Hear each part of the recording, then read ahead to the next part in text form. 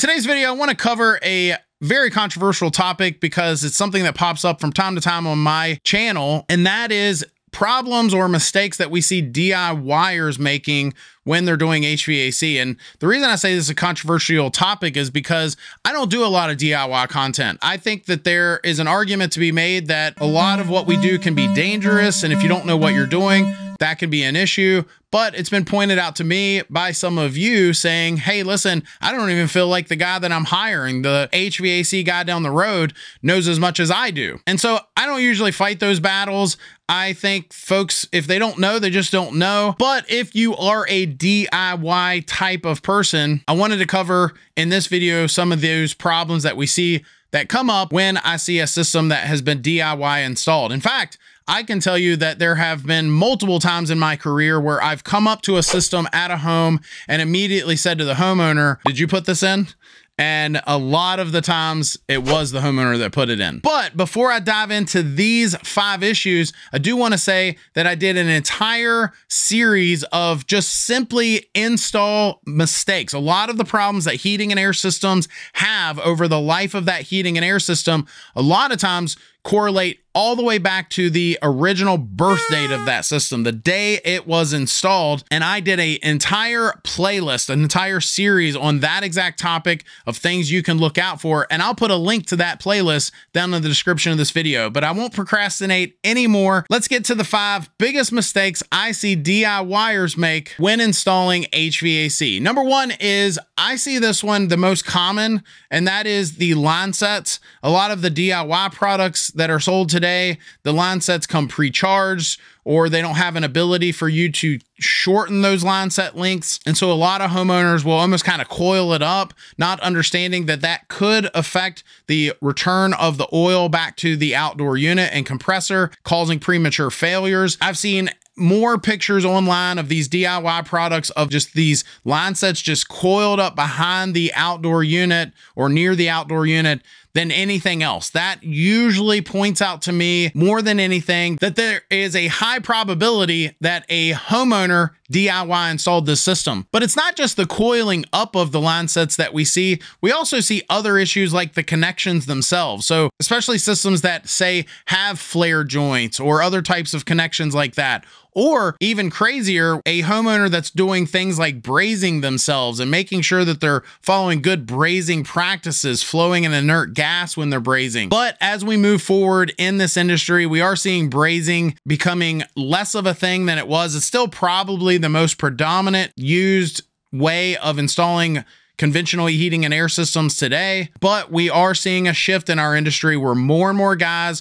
are finally getting more and more comfortable with these pressed fittings that we see on the market. When they first came out, a lot of guys were nervous. I was one of them. I certainly didn't want to be the first one in line to use them, but they've now been around for, I believe, over 15 years for one of the brands. And so that's been long enough to work out the kinks, if you will, to know that they're going to work, even if it is an expensive tool. Number 2, common issues we see with DIYers, and I would argue that we see this issue with pros as well, and that is the sizing of that system. We do not see enough load calculations done properly. We're seeing a shift in our industry where that's becoming more and more important, which is a good thing in my opinion.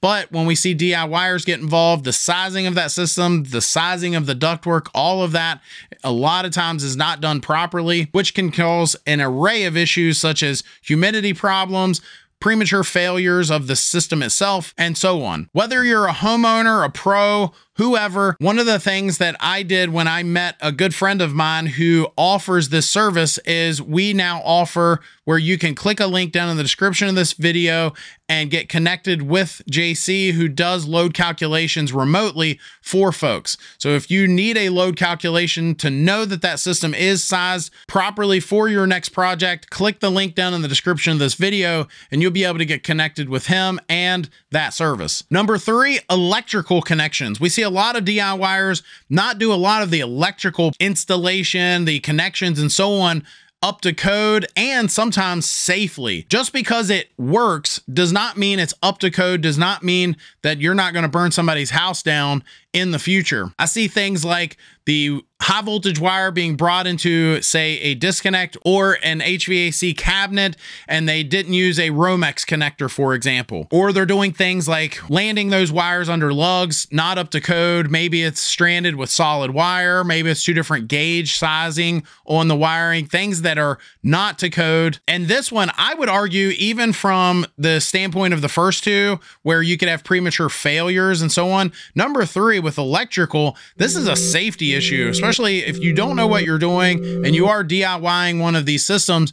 You could be causing safety risks for you and potential future homeowners of that property because you're not doing things properly. Number four is the instructions. I can a lot of times know if a DIYer or even a pro, but whoever installed that system, I can tell if they read the instructions or not just by simply when I walk onto the property and I look at the system. A lot of times something will jump out at me immediately because I'll say, well, they didn't read the instructions there because that's wrong. Things like clearances around the outdoor unit, having proper airflow on the indoor unit, having the dip switches set correctly, having certain distances. I've even seen some instructions go so far as to say we want the low voltage wiring because it's a communicating system to be this far away from the high voltage and it can't be any closer than that. Yes, that sounds small and minuscule. Yes, the system may still work after you installed it, but you didn't follow the instructions and you're going to have future problems because of it. This one probably used to drive me more nuts, more frustrated when I did own my heating and air business and employ others.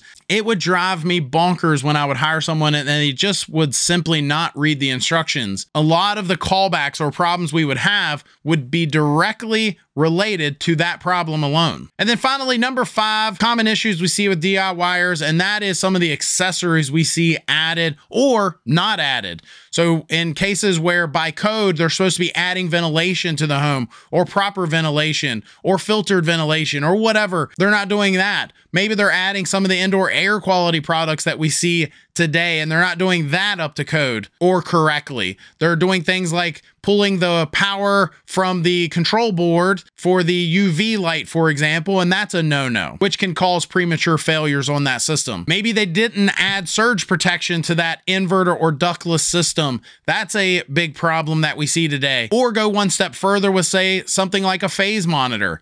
Or if they did install it, they didn't install it correctly, especially in cases where that surge protector needed to be wired in parallel. And again, as I said before, they're not doing things properly from an electrical connection standpoint, causing things that would then possibly cause future fires, fire risks, fire hazards down the road because they're doing things like landing that stranded wire under the same lug and it's causing it to get hot and so on. Maybe it's not grounded properly and that surge protector doesn't have a proper place to lead that surge to ground the way it's supposed to. So those are my biggest issues. I think there's plenty of other honorable mentions that we could talk about in this video. Things like ductwork not being sealed properly or installed properly. Other things like, I don't know, the Armaflex on the suction line, whether that's being installed correctly, whether it's being protected from UV protection the way it's supposed to be today, just things like that. A lot of times I can walk up to a system and know whether or not it was professionally installed, whether or not those things are done the way they're supposed to be. Let me know your thoughts down in the comment section. This is always a hot topic, especially with folks